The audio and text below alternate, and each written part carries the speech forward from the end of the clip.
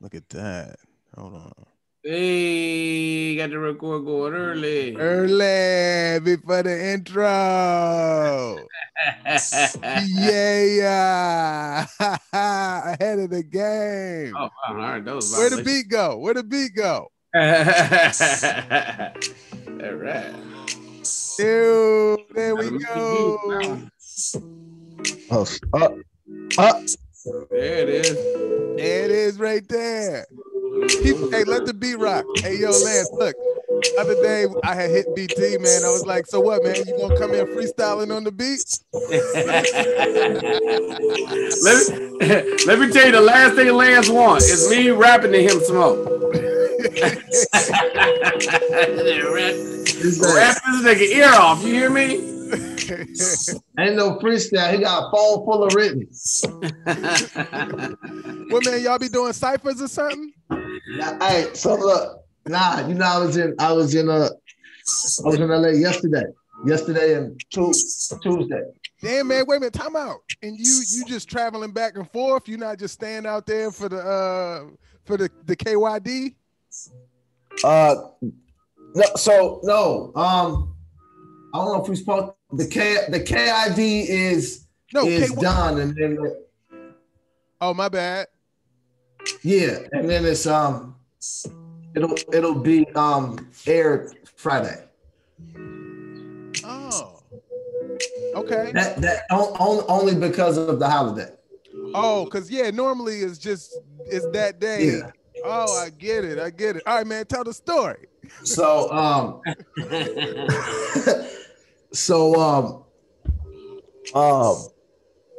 yeah. So you ever see rappers at the radio or like behind the scenes footage when they in the booth but they reading off their phone? Oh yeah. Yeah. The gun buck you, motherfucker, you's a sucker. And they doing that. Right. BT doing that all night. He's like, so look. He like, so for this verse, like, cause like, no, hey, I'm gonna tell you the real, Mike. This nigga's like taking not just music serious, but taking the challenge of being better lyrically serious. No, I believe it. Right? So I'm talking about like studying the art of lyricism. Niggas listening to Big Daddy Kane and Grandmaster Cass, like African Bombati, trying to go all the way back. What did I miss? Let me go back and listen to this bullshit y'all was talking about.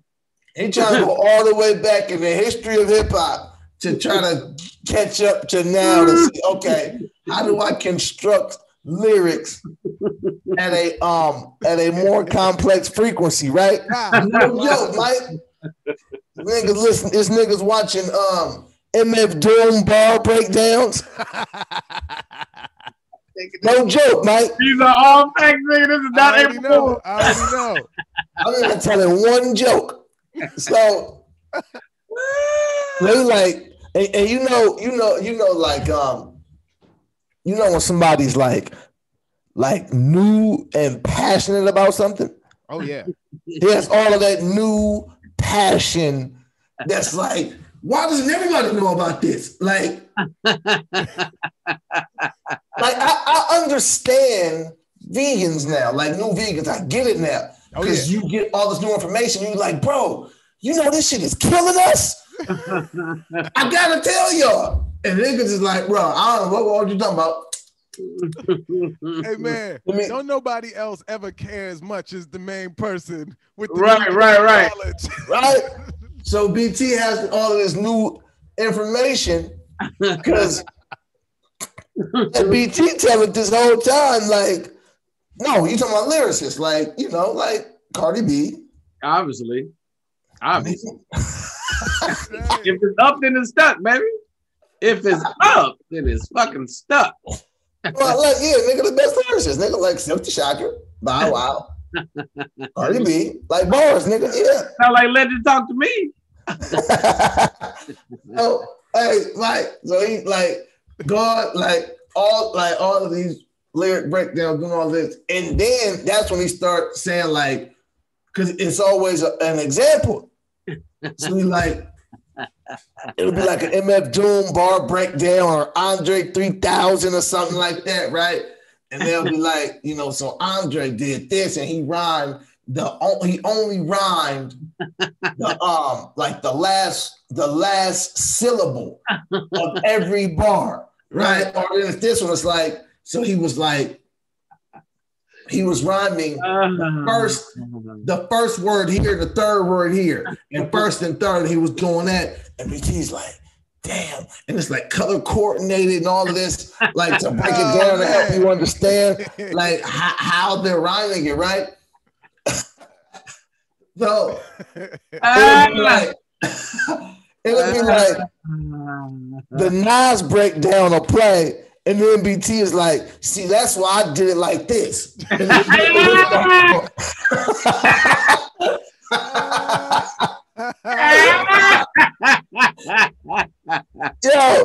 it'll be like a super complex Biggie line. And he like, so that's why, see, on this song, that's why I went, see, normally,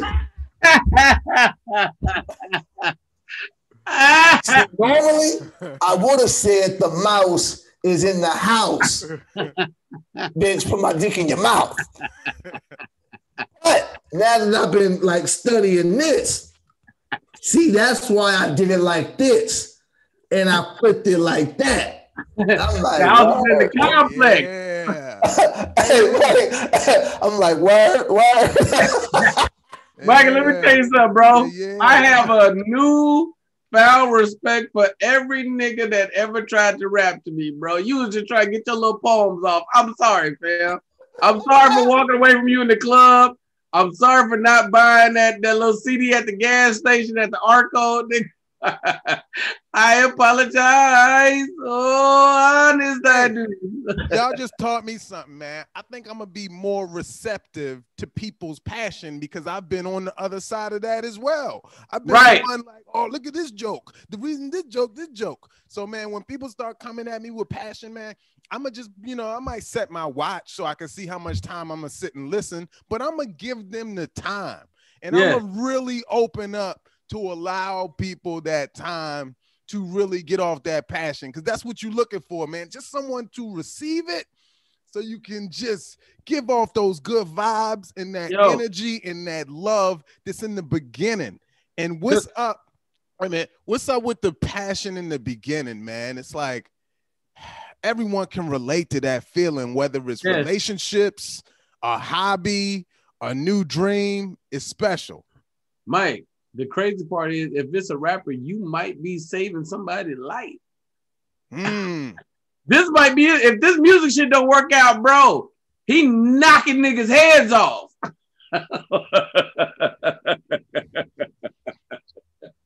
Yeah, so we just better like his verse. So you better like it. You better go get that $5, bro. That nigga, that little bit of progress, bro. Think about the first show you booked. Or like that remember when it was like, oh shit, how am I gonna pay this bill? And then that call come through, you like, you start to slide. Hey man, look, not even the happiness clap. I'm thinking that now. I'm thinking that right now, not so much like from the bill perspective, from like right now, man, like when new bookings get on the calendar, it's a feeling of starting over. It's like, oh shit, okay, now I'm getting this. Like I just got some call, man, yesterday for a festival.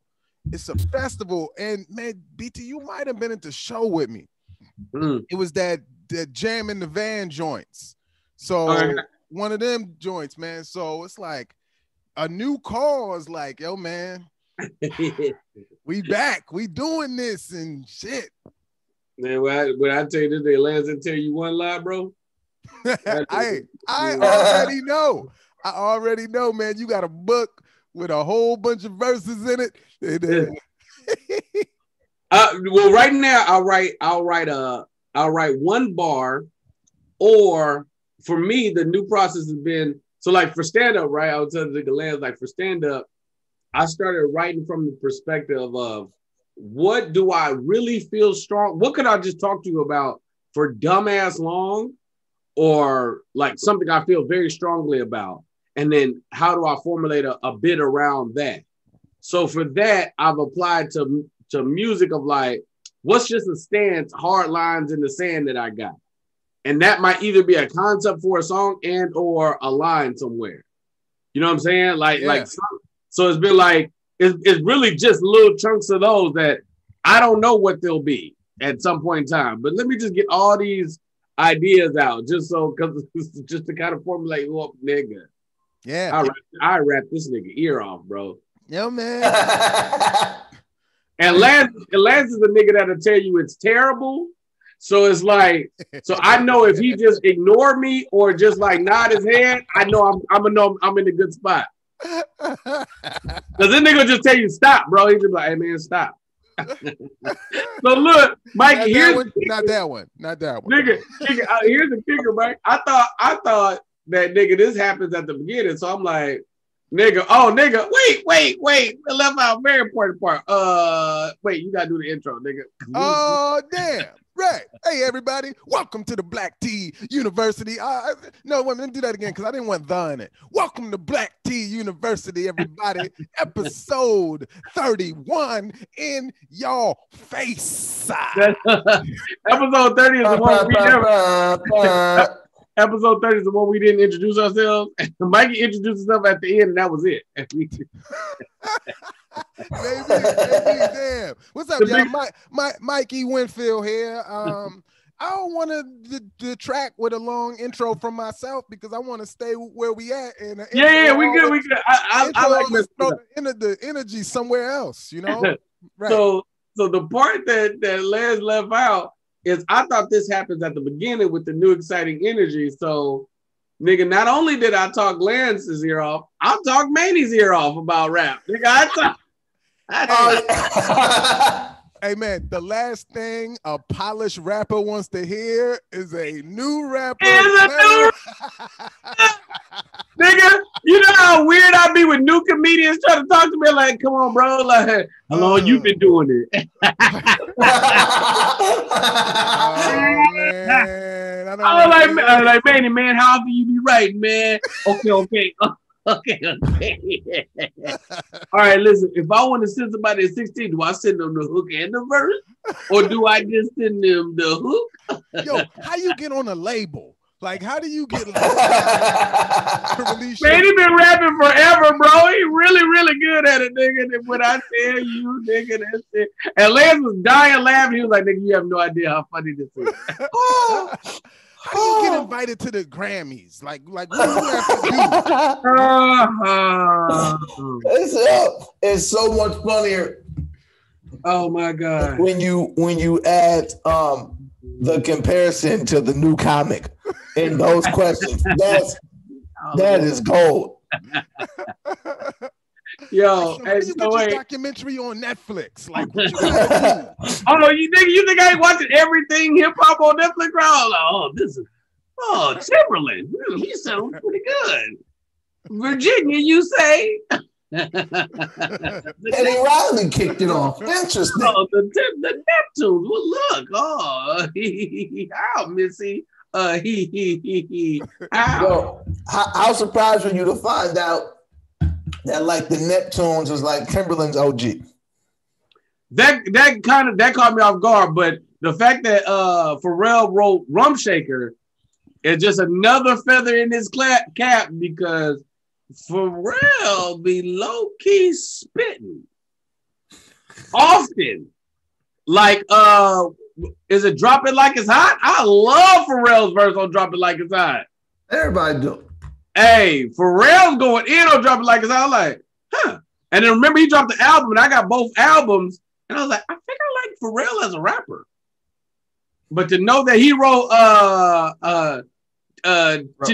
it's Teddy. Ready with the 1, 2, check it, check. The fact that he wrote that, I was like, uh-oh.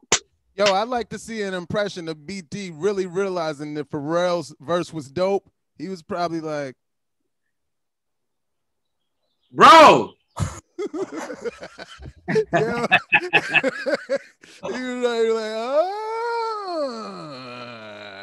Me, Eligible Bachelor, $1 Million Boat.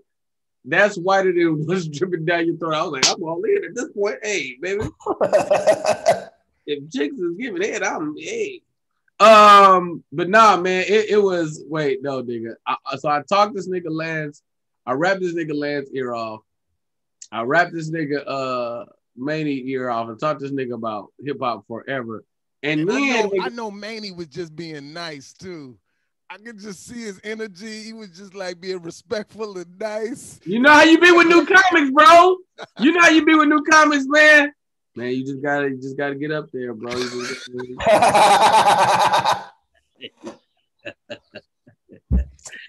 in there too. Hold up, man. He might be in there recording right now. Literally, he might be recording. You gotta go do the set, bro. You just gotta keep it up, you know. You just gotta keep it up, man. I mean, because the most important part at this point is just consistency. Right. You know, and the more you get on stage, you'll figure it out on your own. There's not really much I can tell you. I mean, I can give you little points, like you definitely want to kind of move the mic stand out your way so you can just work and not be distracted. Shows I can rap at, man. You got the shows. Hey, Lance, I could get that speech on autopilot right now. Like I could get that speech and think about other shit while I'm talking because we've looking directly in your eyes. Right. Oh, yeah, man. Especially like because you gonna figure out like your niche. Like I can tell you how I do it, but you have to figure out what's comfortable for you when you get up there. Because everybody got like a different style, really. Like if you look at whoever your favorite is, and then look at who the biggest is, they probably got two totally different styles, but they both working. Yo, so, that happened to what's me. For you is for you. Yo, man. I've been in San Francisco the last 2 weekends. This last weekend, that happens where the guy comes to me at the show and he's like, "Look, man, I just need like any pointers and any this and that." And I'm like, "Yeah, man, okay, cool, but yeah, I'm gonna drop my set and then I'll hit you." Then after my set, so yeah, man, you got any Drop your set. I'm right here. He can't let you get to that car.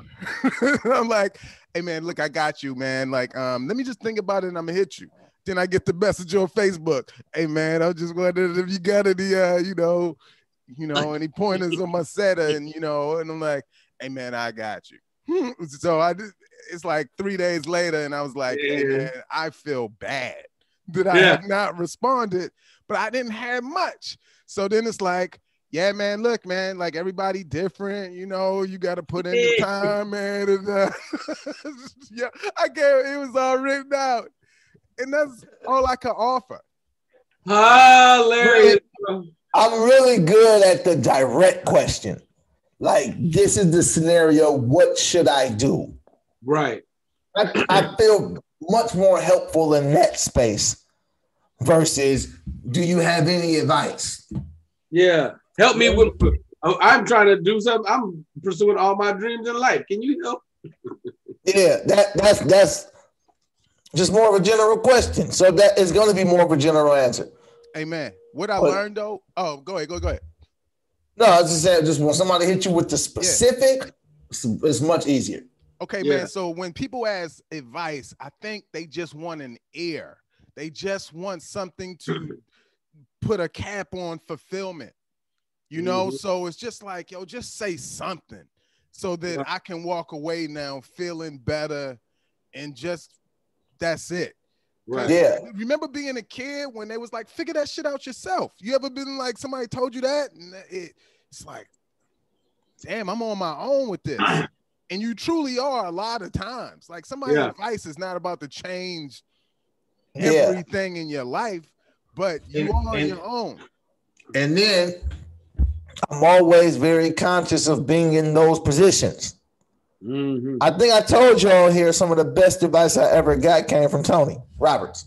Did I tell you about that story? I feel like I said it on here before, but I'm just now like kind of like not just meeting him, but kind of like knowing him. And I'm like excited, like, cause this is my favorite comment. And I'm like, I got so many questions. And I was like, man, hey, man, what do you think I should do? Like, how do I go to the next level? Like, what's that? And he said, I'm gonna tell you the first thing you do is stop asking me all these goddamn questions.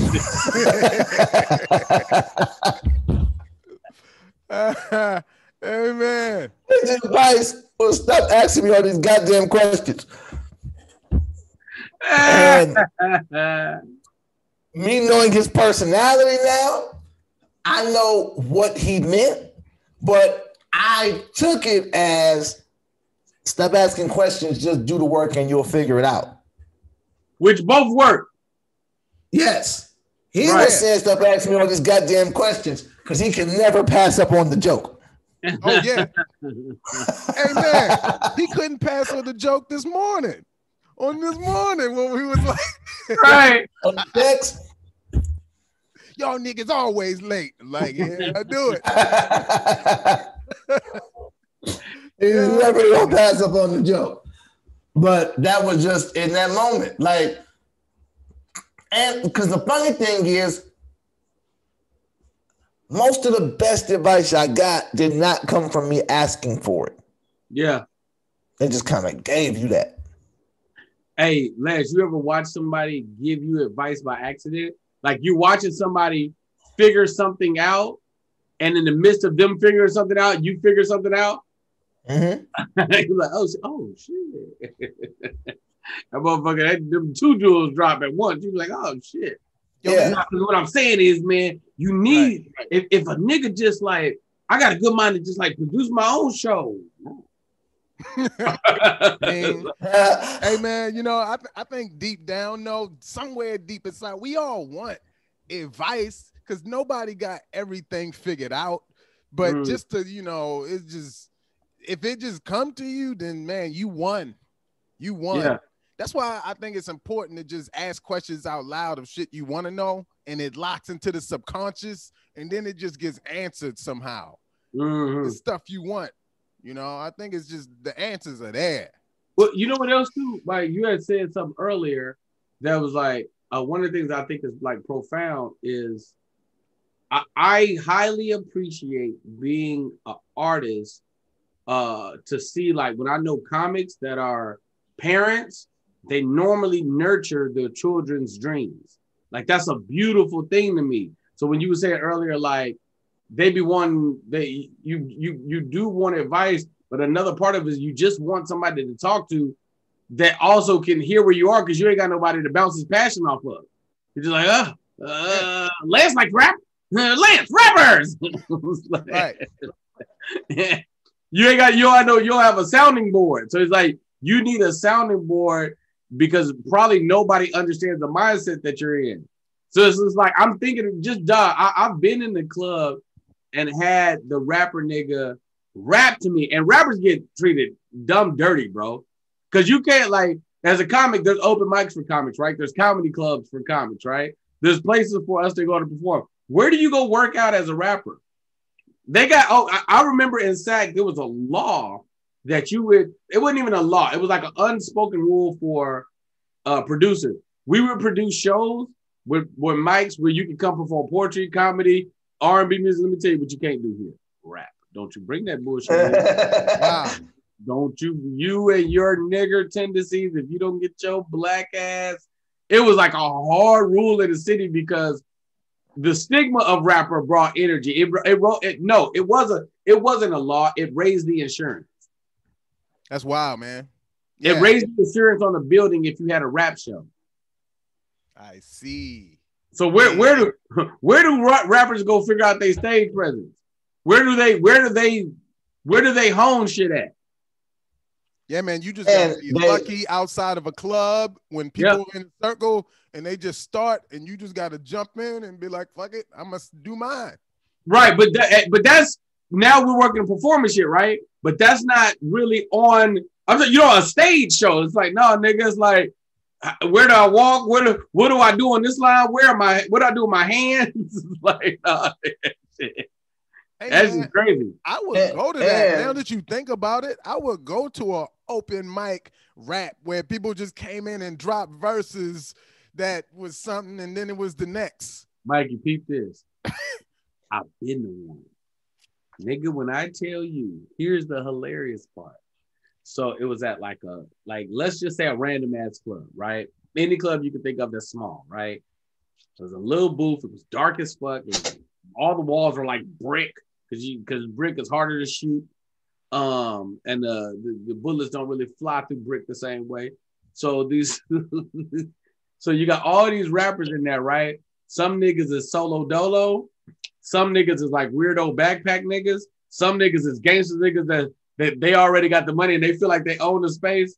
Wait, Mike, there's not really a crowd. And there's no seats. And the space ain't that big, and it ain't that many niggas can perform. So it's like I think of a comedy club with no chairs.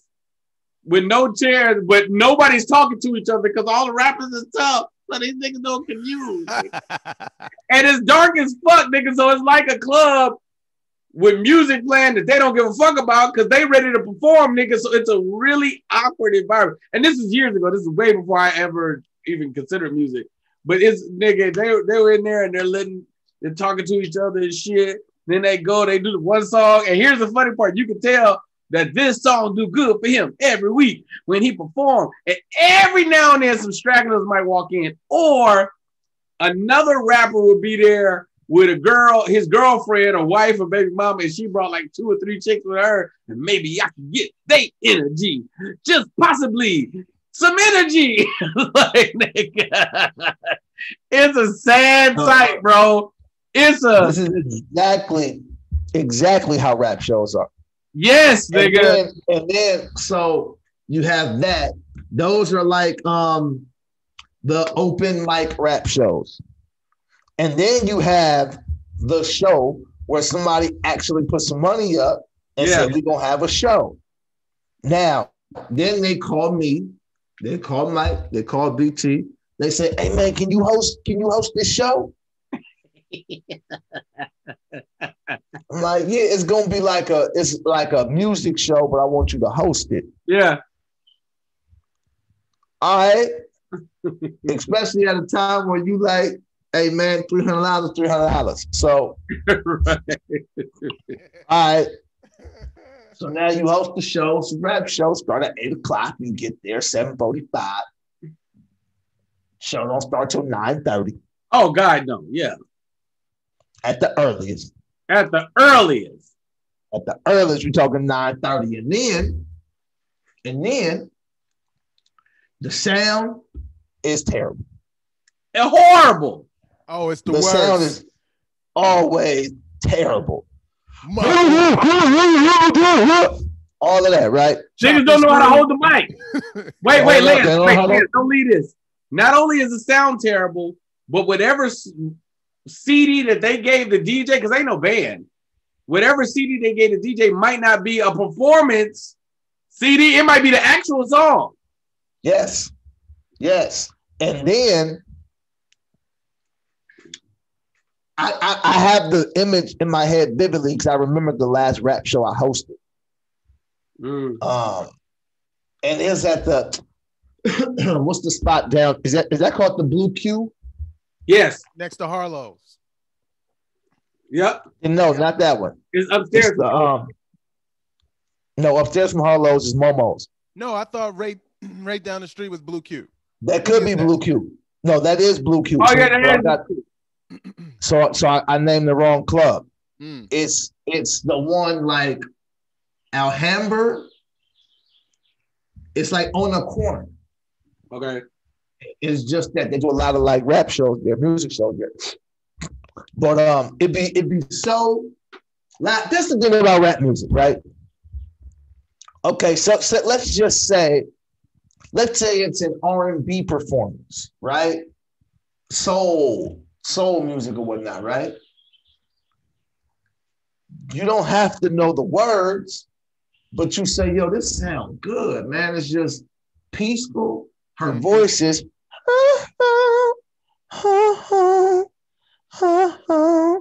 You just be like, her voice? Her voice sound like the birds.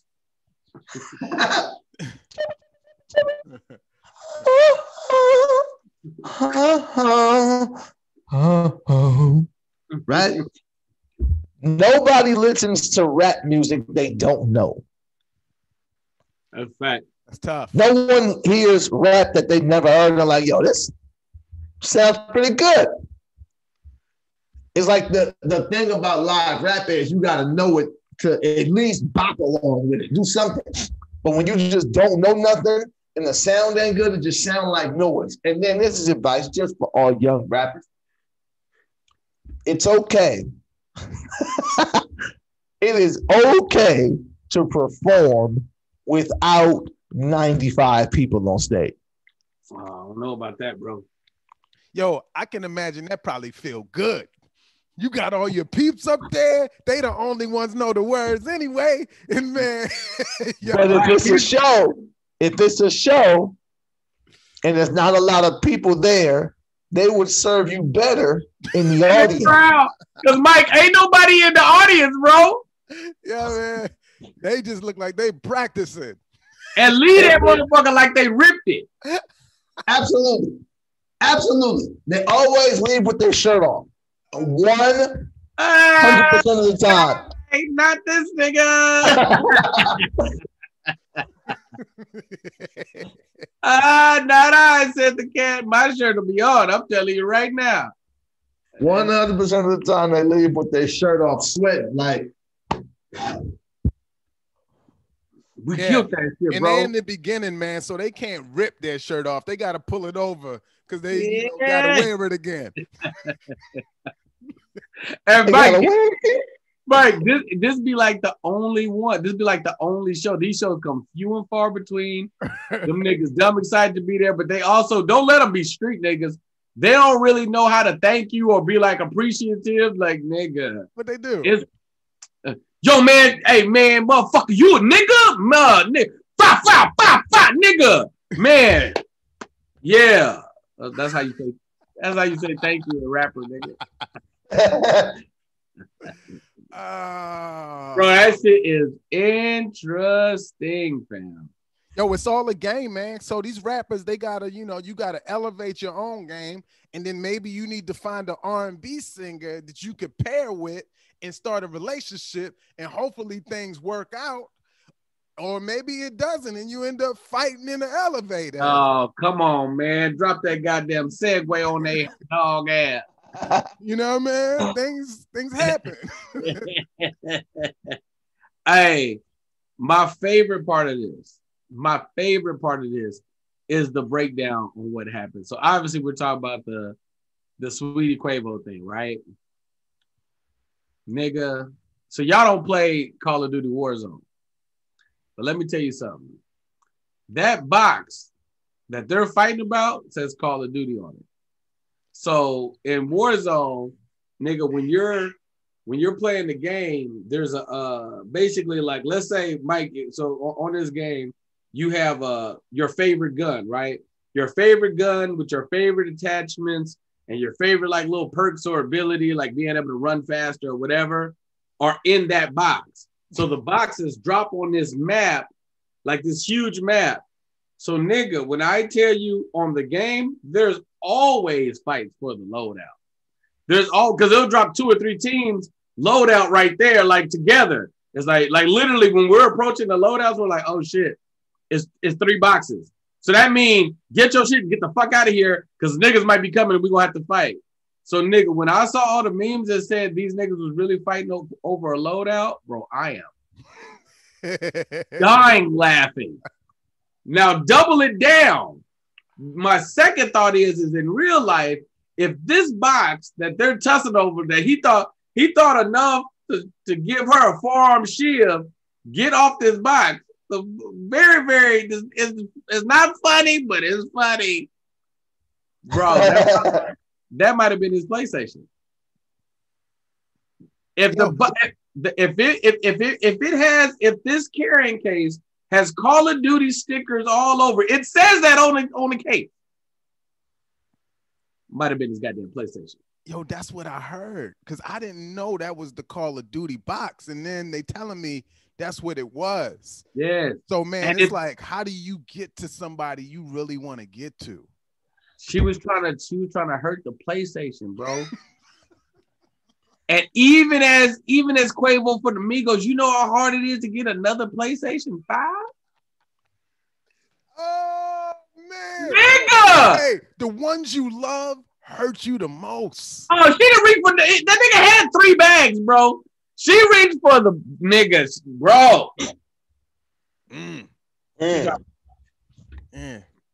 So you got this all, you cracked the case. It was over a PlayStation. I'm not sure it was a PlayStation. I know I know for a fact that the box say Call of Duty all over it. And I know she was trying to throw it. She reached for that box. And I'm like, nigga, that's the nigga. Watch, nigga, when you watch the video, watch how delicate he is with that. Yo, he never reaches to pick her up. That nigga grabbed that box and slid that bitch back like, hey. Did. I didn't know what it was, but he did. And just imagine if she had the PlayStation over her head and was like, say something. And he was like, you know, I boosh. Yo, man, that's heartbreak. Hey, good topic. You ever had a woman damage your shit off of some, off of some disagreements? Damage my belongings. Yo, man, this ain't even a tough one for me. I can name multiple times. I had my t-shirts cut up one time a long time ago, which almost led to some chokeholds. Wait. Hold on. Clothing or merch? Merch. Oh yeah.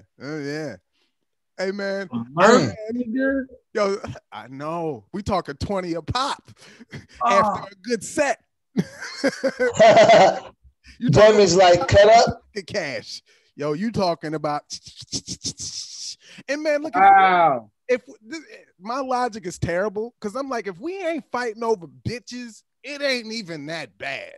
Like, right. That's the fight. All right, I see where you're coming from. But if it's some other stuff, yo, man, it don't even have to be that serious, man. But over the course of time, yo, I've had flour and egg thrown on my car, man. You remember I had that Jetta? Y'all remember I used to have that new Jetta? Yeah. Flour and egg all over the windshield, man.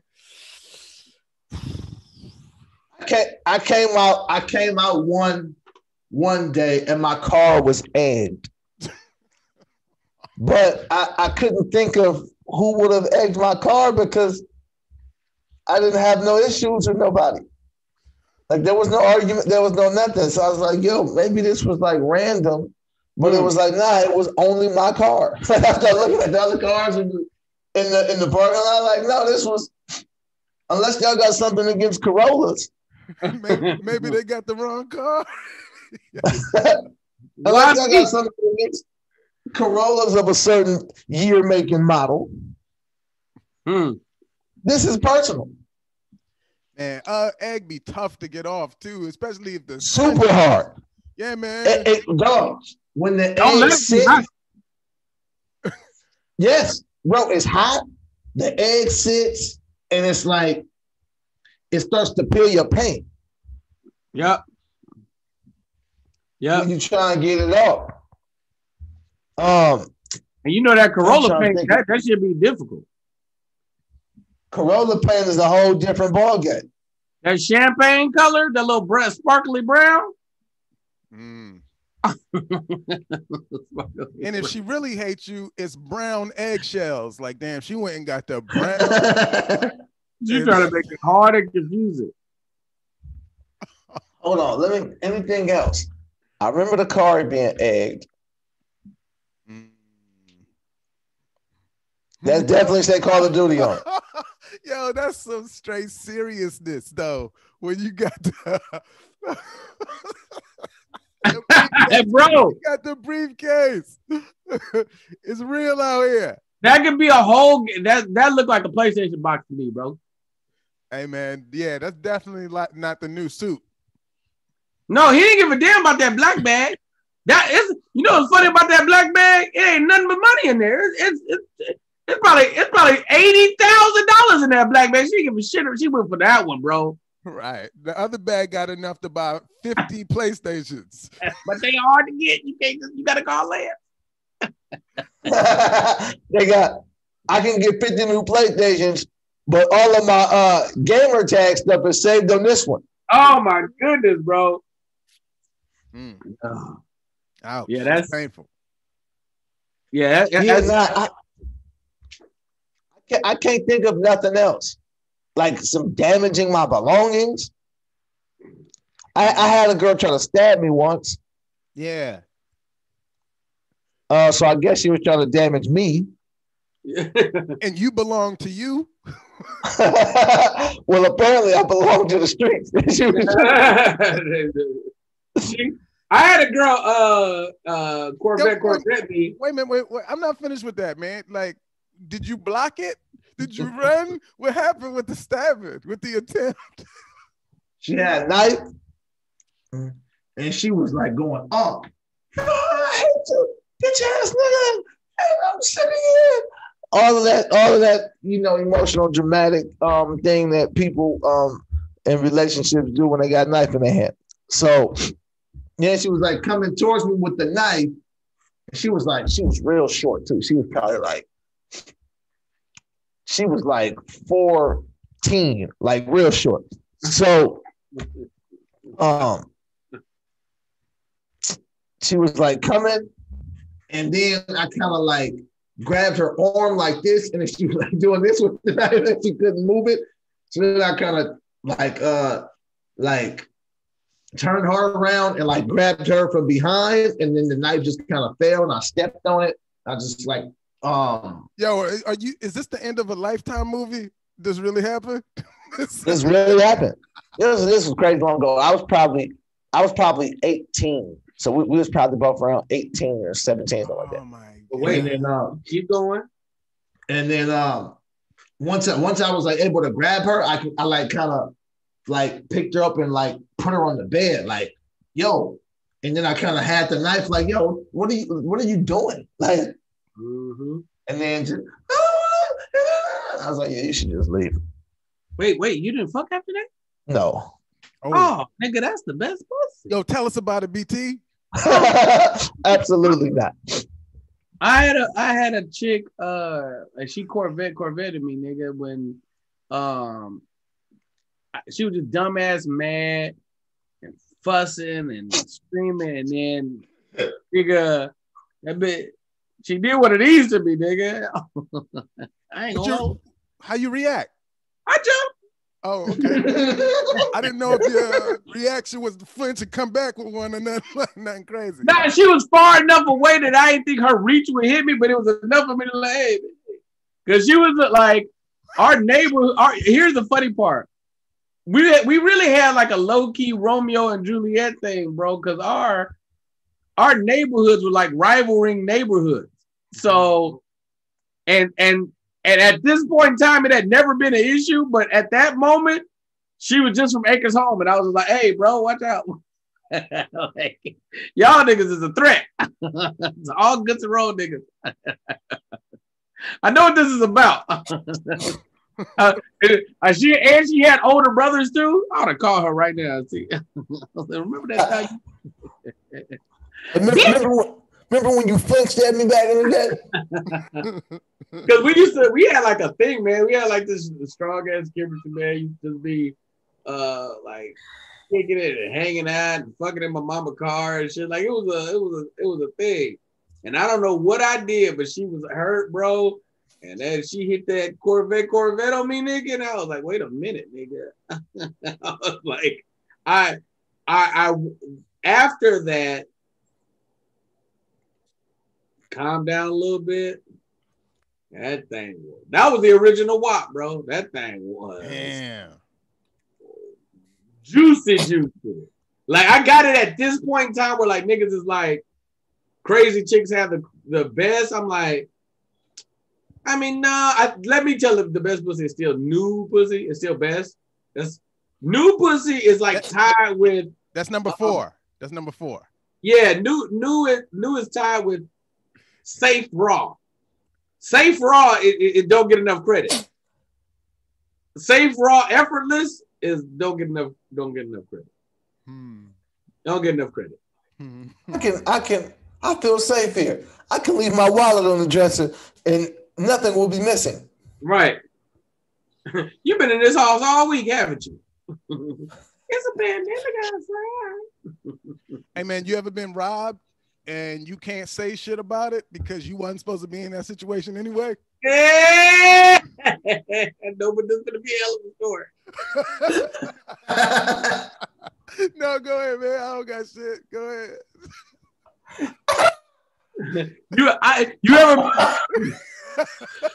You ever have a like a situation? But no. Like okay, Mike, so I'm with you. So like a situation you can't talk about because you wasn't supposed to be over there. That's hilarious.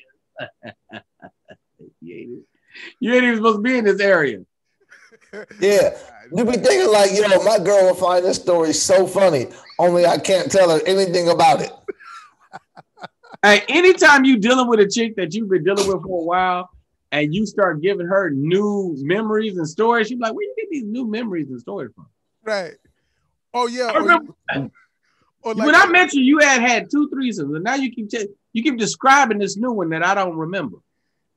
Where did this come from? Hey man, that be the thing, yeah, man. When you revisit your numbers and your body count a little higher now, and it's like I thought it was. I could have sworn it wasn't in the 20s. Hey, that's always been the dumbest conversation to me, right? A body count conversation. It's the worst. Even when I was a young tyke, I was like, "What? Why do you want to know this stuff? This is stupid."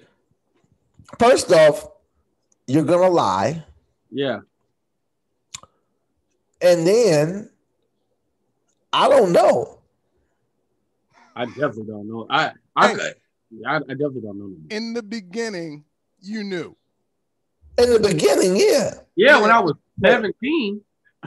That's what I'm saying. Yeah, like, but like that, like, bro, no joke. Now, if you try to do that to me, like, I literally, I don't know. First, well, know that it's 3 digits. know that it's 3 digits, and it could give or take. If she takes me back, it might change tomorrow. Yeah, I had no idea. I had no idea what that number is. And we're in a culture now where women, rightfully so, can have any number that they want to have, because that's the power of women not being looked at a certain way for having a high number. But that, I'll never forget Chris Rock's joke. Do. I guess that's how you was raised.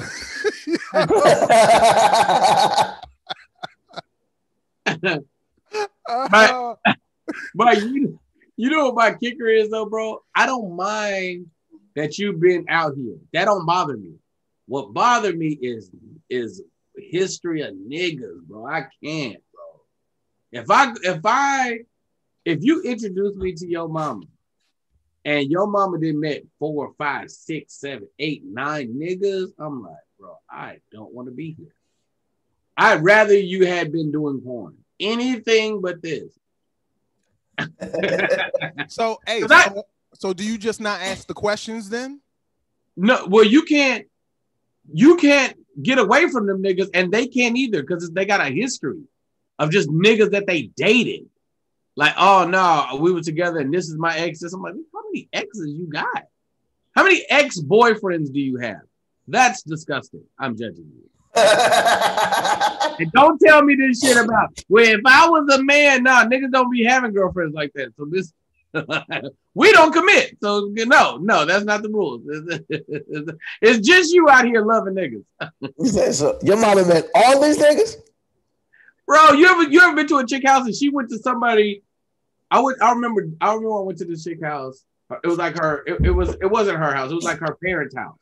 It was like a barbecue or some random shit. And I remember looking, and she had, in 1 year, she had went to 2 different proms. She went to some nigga prom, her prom, and homecoming with 3 different niggas. I said, this ain't gonna work.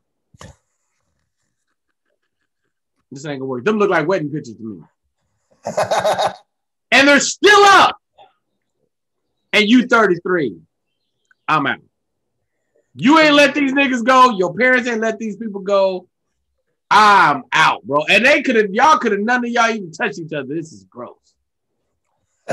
You're too emotional. You're too willing to give your heart. Oh my God. You would get a pussy. Don't be giving a heart. Get that little pussy away. Yo, you know what upset me about the whole what's it called thing is the judgment that comes with, I'm talking about back to Quavo and Sweetie, right? Yeah. Is that people go through stuff. So it's like, what's all this judgment? Like people ain't never been in a physical altercation in your relationship. Check it. Go ahead. I mean, it's like when feelings are involved, man, sometimes things happen. It just doesn't get caught on video. But man, right. Like half the people that's like, oh, this should never happen is true. Maybe it shouldn't, but I know how it can. Hey, have you seen the Tina Turner doc on HBO? No. Nah. It's new. Oh man, nah. I have heard about it. Oh my goodness. So I watched it and it was quite disgusting to me.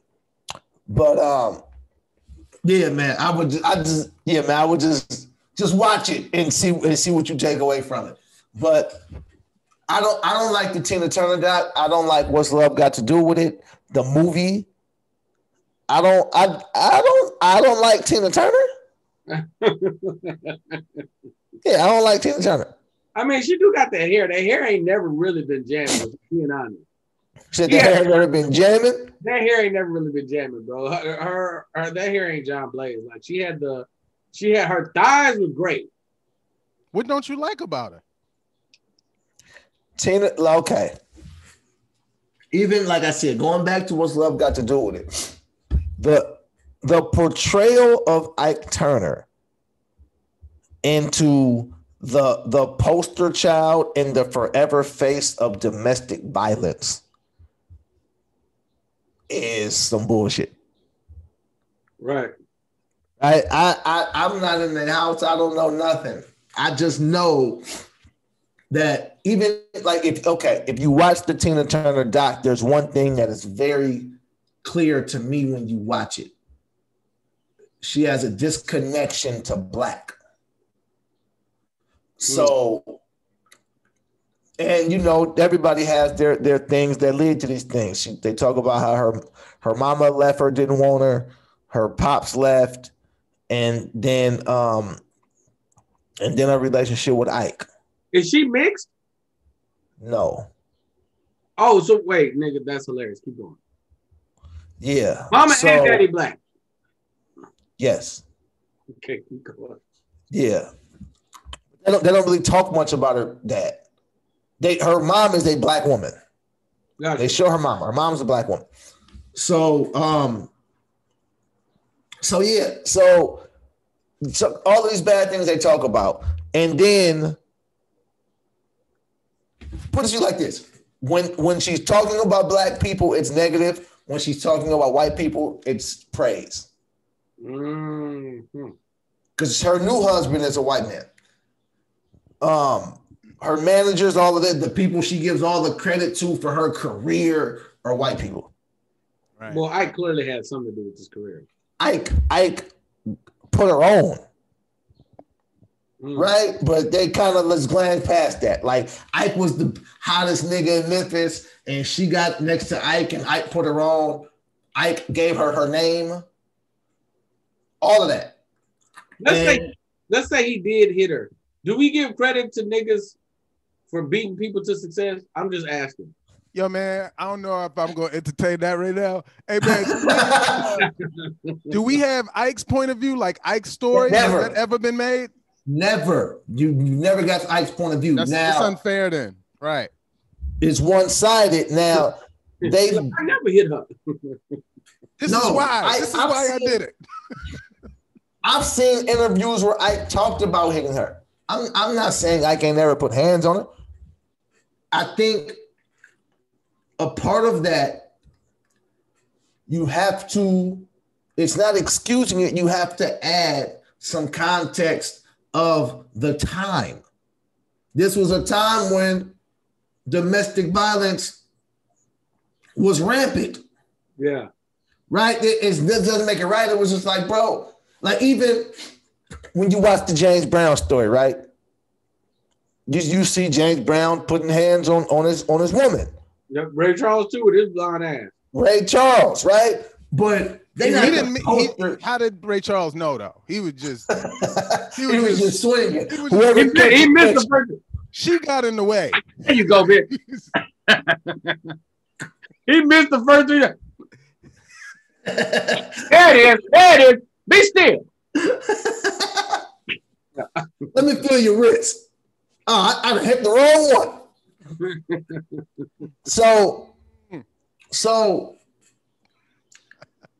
to make Ike Turner the poster child for domestic violence is insane. Right? All of the memes are of Ike Turner, right? Yo, who did that though? I don't know, but that shit's hilarious. Who did that? Who memed him or who made him the poster child? Who made him the poster child for domestic violence? Tina Turner and them folks. Mm-hmm. See, and you know, it's hard to find Ike's perspective, but I dug deep. Right? Now, there are theories out there. This is not a theory. This is just what happened. Ike Turner wrote the first ever rock and roll song. That happened. Rocket 88. Ike Turner wrote that. Ike Turner is credited by people around us like a musical genius that never really got the credit because he got hooked on drugs. There's theories about how he got hooked on drugs. Right? Like they really had it out for Ike. Right? Even in the documentary, when Tina left Ike, when she was going to sign with other labels, and the labels was like, we'll only work with you if you away from Ike. Why would that be? Why would a label say we only work with you if you're not with your husband no more? That's none of your business. What I'm doing with my husband or my family, right? Now, one of the white men, her manager or whatnot, came to Tina like, we should write a book. Let's write a book, Tina. I'll write it. Like, what? You see this industry, the agenda that they've always had to make black men look a certain way. Oh my God, yeah. You know what I mean? And Ike Turner was a part of that. Not saying that Ike can't do do I think Ike was violent with Tina? Yes. I also think they were violent with each other. Here's another thing. Well, see, here's the thing, man. We got to give some credit somewhere. We know it's easier to do it to Ike because we know white men don't hit women. They kill them bitches. That's the difference. You kill her, you throw off a boat. And they just highlight that she a victim, but they never show the dude. But man, you're right. White men kill their women. So, that's crazy. So like a little sad giggle. They get the violence against women. I mean, in certain worlds, you might look at Ike as a hero. Tina survived. No, BT, what you said though is like profound. Also, that's not even domestic violence. It's just murder. Yeah. So it's not domestic violence. I'm gonna go out on a limb, and maybe I'll get canceled for this, but getting beat up is not as bad as somebody killing you. But we don't know no white men. We know white men kill women. We know that. Yo, we don't know. We don't have a poster child for that. Hey, you've already said 4 other things that would have got you canceled. So I listen. BT, the T and BT is stand for toxic. Ben toxic. Boy toxic. Boy toxic. Come slipping out. All right. Check this out, Mike.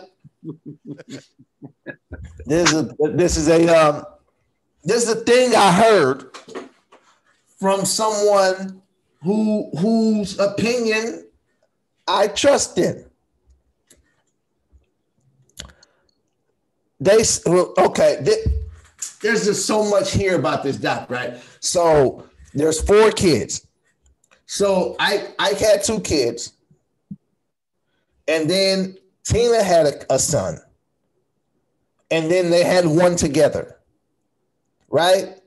Now y'all remember the What's Love Got to Do with It movie is like some lady just dropped Ike's kids off out the blue. Yeah, the 2. Yeah. The 2. The real story is Ike went and got his kids. Like, no, I'm their father. I'm going to have my kids. That's the real story. This movie portrays like Ike was out doing dope, living, and some ladies dropping keys. Oh, bitch, kids, I'm trying to get hot. And it's like, why are y'all doing that? Like, why are y'all doing that to him, man? And so, even like little things like that. Tina talks about in the doc how she never really raised her kids. She was just focused on work, right? If you flip that around and that's a black man, what are y'all doing to him? Are y'all praising him for not fucking with his kids because he want to be a star? And yeah, man, it's a crazy space because if we like would start last what you said at the beginning. Ike Turner is the poster child for domestic violence. Mm-hmm. But there is no poster child for killing wives. There's no poster child for shooting up schools. There's no poster. There's faces to attach to this stuff. There's no, but they don't. It's just a white man with a bowl cut. Yeah, they'll a nigga that refused to get a fade. Like they'll make a story out of it, but like you'll see, like somebody said something about Snap. You'll see it on Snap, or you'll see it like they'll make sure we highlight this story. Oh, the sad story of Amy Beauregard. She was such a queen. It's like, but what about? Let's talk about the messed up dude that did stuff to her. Because if it's reversed, the story of Tina Turner isn't. The story of Tina Turner isn't how Tina like was able to get out of this. It's how horrible is Ike, and by the way, good thing Tina got away from him because woo, black man evil, like divide the family. Yes. Yeah. So if they were fighting, that's different than he coming in the house every day beating you up. Bro, something I heard from someone who I believe when they speak, Tina Turner was a pimp. That's what he said. He said, so this is back. Anime back in the day was a pimp, like a violent, like a pimp. And it makes sense because she had no parents. Her parents ever she out on the street, she gotta figure it out. Right? So they say no, Tina been violent. Like she's been violent. Like she's pimping. So they saying his thing is Ike took her out the game. He saved her? Took her out the game. Yo, peep this. Peep this. Just in case anybody was anti what theory you're going with, right? This is crazy. Because we normally don't acknowledge the comments, but I just look down and Dark Crooked said something profound. Who's the poster child for killing white women? That's OJ. Nigga! OJ! So they gave us that too. Well, at least they keep it consistent. All these white men killed all of these white women, and the poster child for killing white women is O.J. Simpson. That is crazy. If you want to talk about killing a white woman and make it connect where everybody knows what you're talking about, say O.J. Simpson. If you want to talk about domestic violence against a woman, say Ike Turner. That's insane. That's insane. Jeffrey Dahmer. That is. Yo, Yo, we just cracked the case here at the university. I feel like this right here is groundbreaking to open minds to see that the portrayal of the black man is to be tainted, is to be ill-willed, is to be, you know, taken down. This is the example. Yeah. I mean, OJ is one guy. Yeah. So he down, not to get twisted. OJ definitely killed the white woman, but yeah, that's what I'm saying. But it's only one guy. If the glove don't fit, you must have quit. Hey, that's crazy, bro. I mean, listen, we know that there is a systematic. I really don't like the. Let me tell you something. Side note, just the reason I love this podcast. For anybody listening, the way that we bounce back and forth between humor and like serious stuff is always extremely fun to me. But my brain just likes dark humor, so it's just like it's an interesting space. Anyway, we know that there is a legit effort from media to demonize black men. It's always existed. It still exists to this day. It's never going away, right? Like, well, I ain't gonna say it's never going away, but it still exists to this day for sure, right? And then take that and put it next to, you ever get distracted by something on TV and you can't help it, bro? Mm-hmm.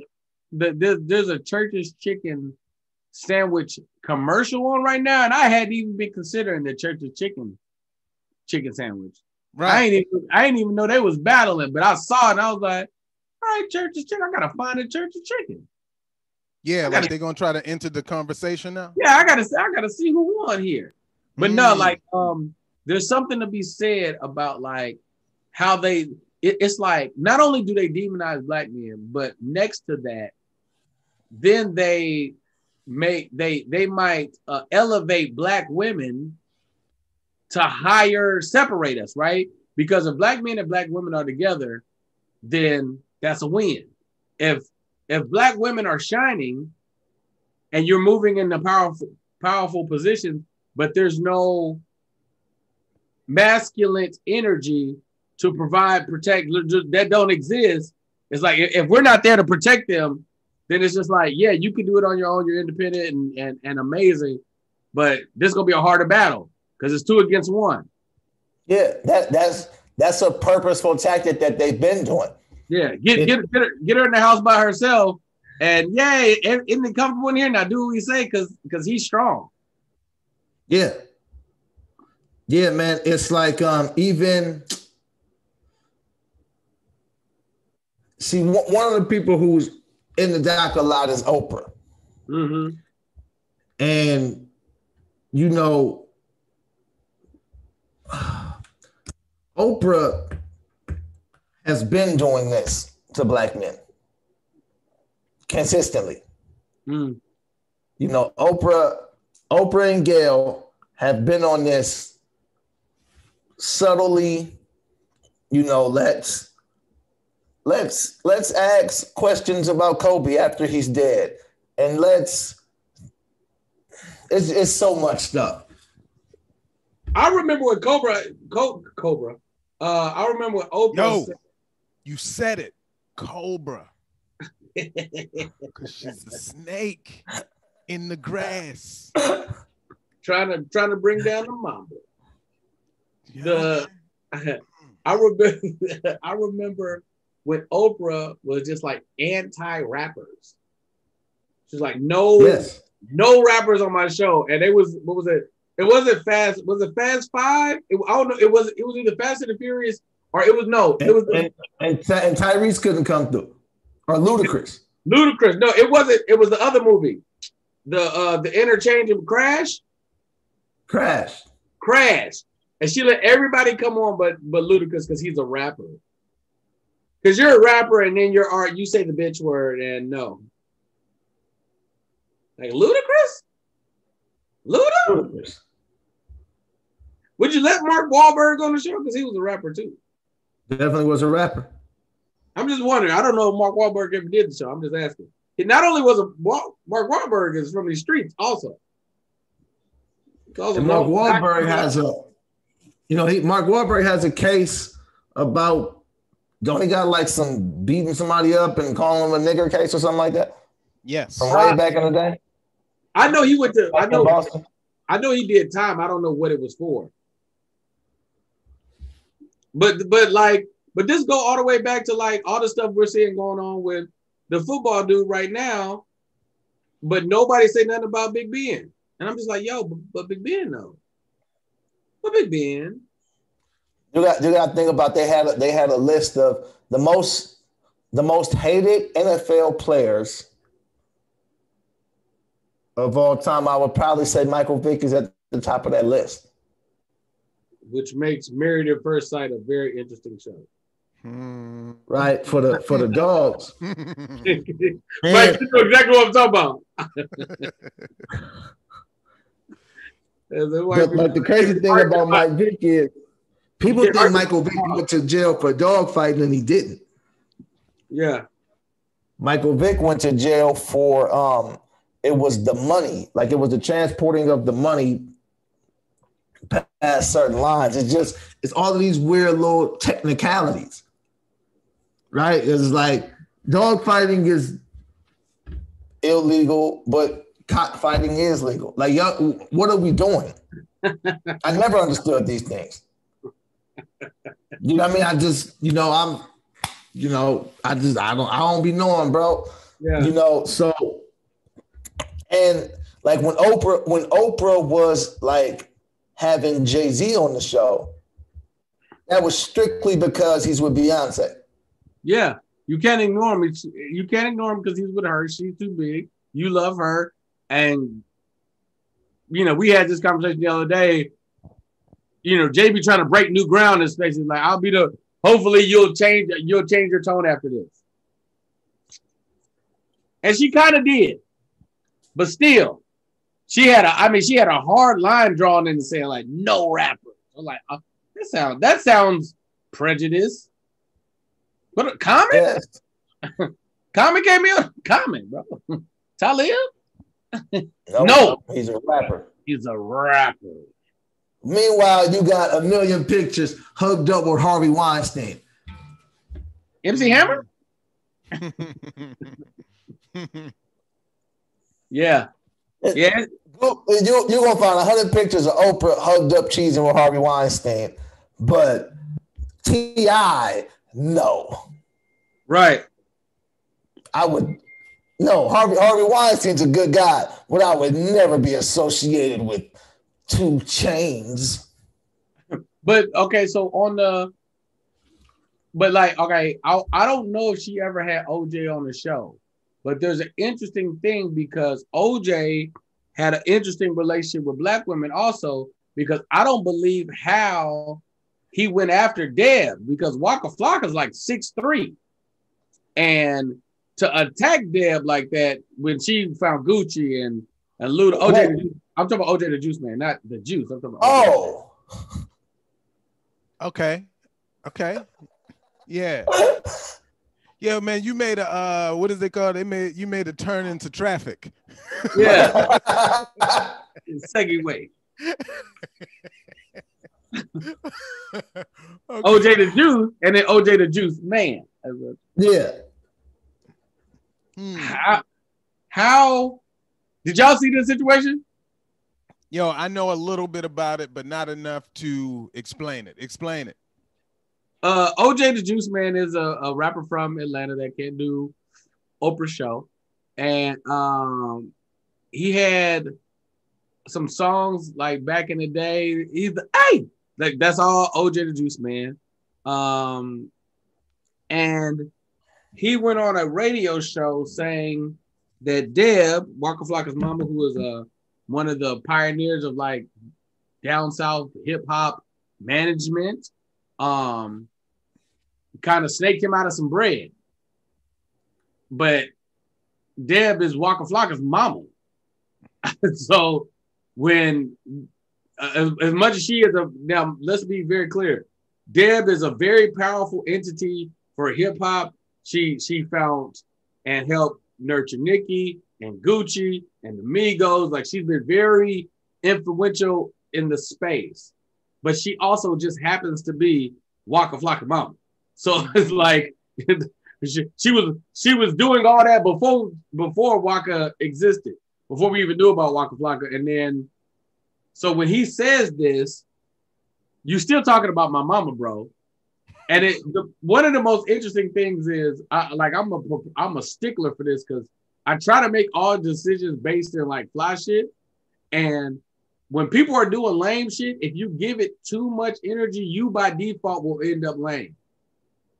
So when OJ says what he says, like, I don't, Waka's on the thing like, man, I'm gonna be lame as hell, bro.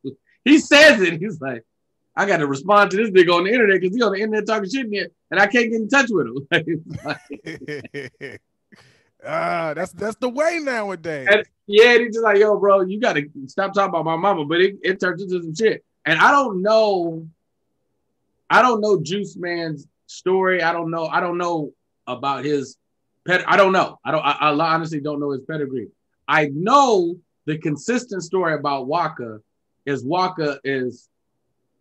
he a street nigga, but he's also pro like physical shit. Like he's quick to fight at all times, which makes sense because the nigga's like 6'4". He also is a big ass nigga, and it's a really interesting space. I don't know, bro. I don't know. How does Deb, if this is your mama, how do you protect her in this situation? It's because it's interesting because you my mama, but you also in the industry. Exactly. So you got to deal with what comes with the industry. But another part is they all got a relationship. So it's not like Waka. They don't or they do? They do. Got you. At some point in time, Waka know OJ. Right. This ain't me talking about Deb and Waka don't know me at all. And it's like, where is this coming from? It's like, you know where it's coming from. It's not new information. Yeah. You know, I told you got to watch the Hip Hop Uncovered. All right. You seen it, Mike? No, will that clear this up?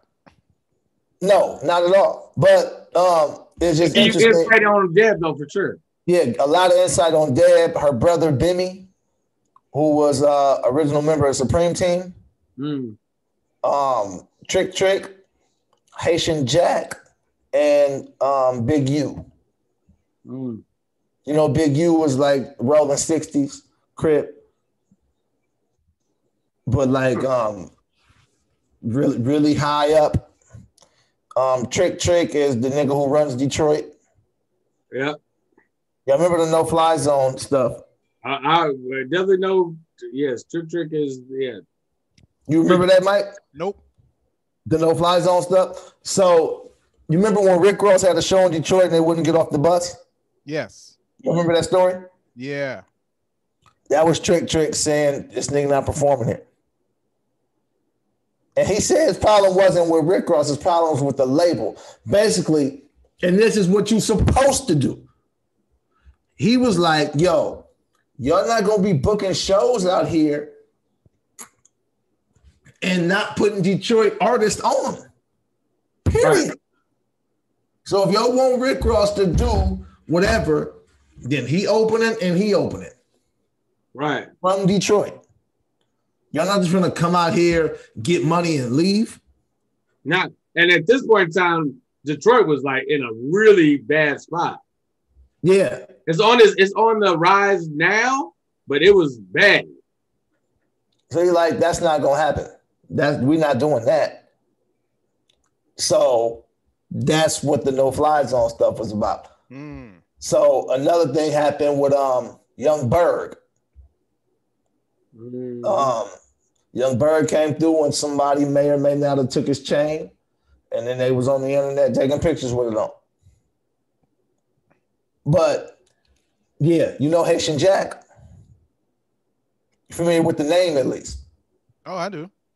Okay. Yeah. You familiar with Haitian Jack, right? BT? Sure.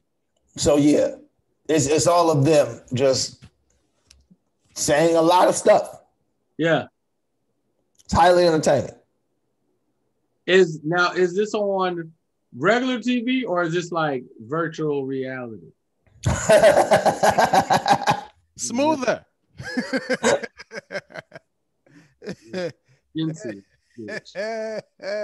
Lance, you gotta tell Mikey what it was like because he don't know. Hey man, check this out, cuz. So I'm first off, I'm sleepy. When I'm doing it, I'm sleepy. I ain't get a lot of sleep the night before. And he's like, "Yo, you gotta try this." So I'm like, all right. So I'm already sleepy. Factor this in. The second I put this thing on, I was like, what the fuck is this? It didn't even take long for me to be like, yo, this is the devil. So I got the joint on, right? And then it's like, see, the interesting thing about it is the tutorial walks you through it so well that you pick it up super quick. You don't have to be like even tech savvy. And I'm pretty tech savvy, but like I had my niece doing, she picked it right up and she was doing all kind of stuff last night. Oh, because that's how the story ends. I went and bought one as soon as I landed. But so you put the joint on, you got the controllers in, you set the boundary like your little force field to where this is.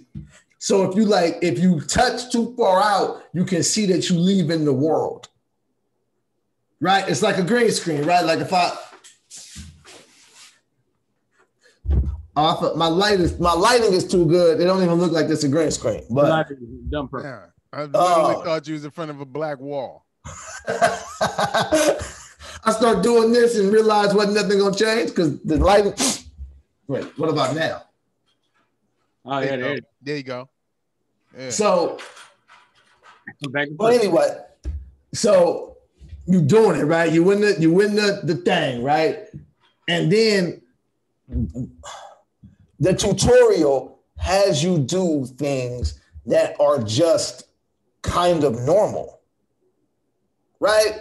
So you in the tutorial, it's like, no, pick up this block and put it back down. Pick up this block and put it back down. And it's like, it's really your hands though. You could see your hands like, pick up this paper airplane and throw it. You're doing all this shit with it's fucking creepy, dog. And it's like a ping pong ball and a paddle, and you pick up, and now you just kind of playing ping pong, but you're doing it with your hands. All in this world. Right? Then it was like a video game system there. It looked like a Nintendo 64 or a Super Nintendo. It was like you can with different cartridges. It's like you could pick up a cartridge, put it in, and now you're playing a game within the game. In a game? Oh God. So now you're playing a game and it's like it's guns and all of that. And okay, now pick up the guns, and now you got two guns and you're doing this. Now, imagine you doing this, right? You're in this world, but BT is in real life just looking at you laughing. Laughing or rapping?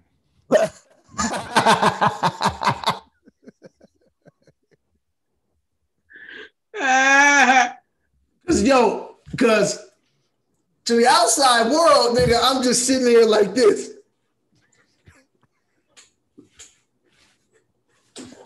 Ooh. Ah. Ooh. And then the sound is so crazy because the sound feels like it's coming from your eyes. The way the glasses, because I can hear him talking to me. I can clearly hear BT talking to me or laughing or rapping. And I can clearly hear this. You feel what I'm saying? It doesn't sound like they're over talking each other. It sounds like, no, BT's talking to my ears and this is talking to my eyes. Damn. Right? Then you play all these games and all that. Okay, now when you're ready, take out that cartridge and put in another one. Don't mind if I do, lady. And you do that, and there's another game you play. And then, I don't even know how I got here. Some little virtual bitch was like, let's dance. Oh, no shit. So she walked up to me and we really dancing. Like that? She like start trying to like back it up a little bit. Like, all right, bring that little virtual booty over here. We doing all of that, right? And then BT is like, nah, you gotta do the boxing. And I was like, bet, nigga, let's box. So I stopped dancing with the virtual bitch. Where did she go? She just kind of spent away. Did she watch you box? Did she go get dressed and stuff? Like, what did she do? I thought she was gonna be the ring girl. You know what I mean? Yeah. But after I'm dancing with this beautiful virtual woman, now she's gone. Okay, that's fine. Now I gotta go to the boxing, right? So now I get to the boxing. I gotta step on the scale first. Oh shit. So I'm looking for the scale. And then BT's like, no, look to your right. It was a scale to my right. He said that? It's over there. I had to physically pick my feet up and hop onto the scale. How much you weigh? How much you weigh? How much you weigh, nigga?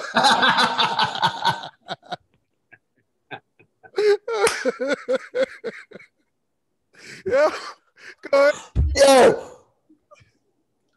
I think I came in at like 170 or something. I don't know if the weight came up. It wasn't for weight. It was just okay, keep going. So I get on the scale, and then I'm like, now I'm ready to fight, but I can't fight. And BT saying, because you got to put your mouthpiece in.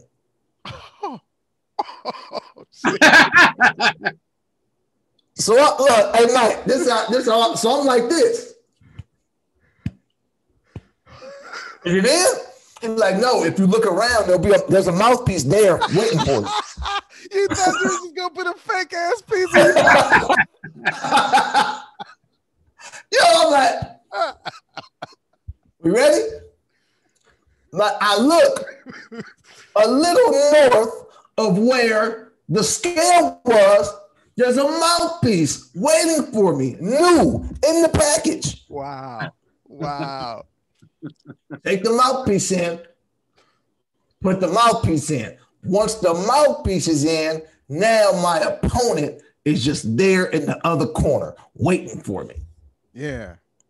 He was a white dude in green shorts. He had a headgear on. We was just gonna spar, right? So now it's bing, and we sparring. Now I really gotta throw punches, Mike. Yeah. I can't just press, but I gotta throw punches. He right here in my face, I can see him. Right? When I go low, I'm watching him block. I really gotta do this, right? His punches is coming to me, they hitting me right here. I can see him, but I'm blocking them. At least I thought I was. I'm getting right, boom, boom. We only spar for 1 round. Oh no, 2 rounds. At the end, we both in the middle of the ring with the ref there, the decision coming in, and your winner by unanimous decision. When I heard that, I started getting my thing ready to raise my arm in victory. And they said the other person. And I was like, what? You got your ass whipped? Mike, let me tell you. He didn't hurt me. He done no damage. I was moving. I was faster. I was landing more power shots. It was clearly a a virtual bet going on. The virtual mob was involved because clearly I was prettier when I left than I was coming in. That's how much he didn't hit me. And it's Mike, you be really tired because you ain't never boxed for a real professional 2 or 3 rounds, nigga. So you be legit like, wait a minute, nigga. Yeah. Make this round longer. Make the in between the thing longer. Nigga, you can. Oh, what I didn't tell Lance is if you want to give up, there's a towel, nigga. You gotta throw a towel.